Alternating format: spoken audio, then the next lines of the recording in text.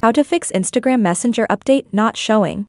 In this video, I will show you how to fix the Instagram Messenger update not appearing. All you have to do first is to open the Play Store app, then search for the Instagram app, and then make sure that you have updated Instagram, then close the Play Store app. And after installing, click on the Instagram application. And this menu will appear to you by clicking on the app info. And after that, click on storage usage.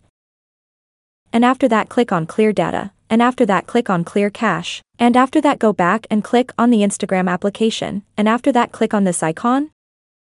Then click on settings. And after that, click on privacy.